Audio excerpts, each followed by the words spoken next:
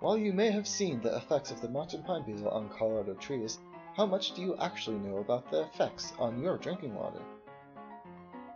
Mountain pine beetles burrow into pine trees and infect them with blue fungus, causing the trees to die.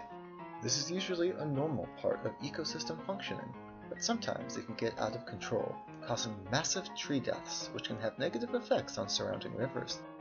Presented here is a healthy stream with plenty of healthy trees and wildlife around it.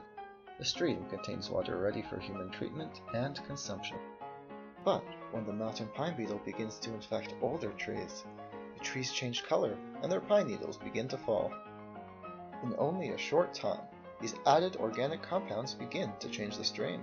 When treated, the new stream can form compounds such as organic carbon, phosphorus, and nitrogen. The compounds they form are toxic to humans in high amounts. Unfortunately, current standards do not require water treatment plants to standardize their health tracking. We may not know the exact levels of these toxic compounds in your water. However, we may be able to fix this by learning more about the problem, talking to scientists, voting, and showing support for sustainable water treatment and forest management. So remember, the next time you pour a glass, ask yourself, what's in your water?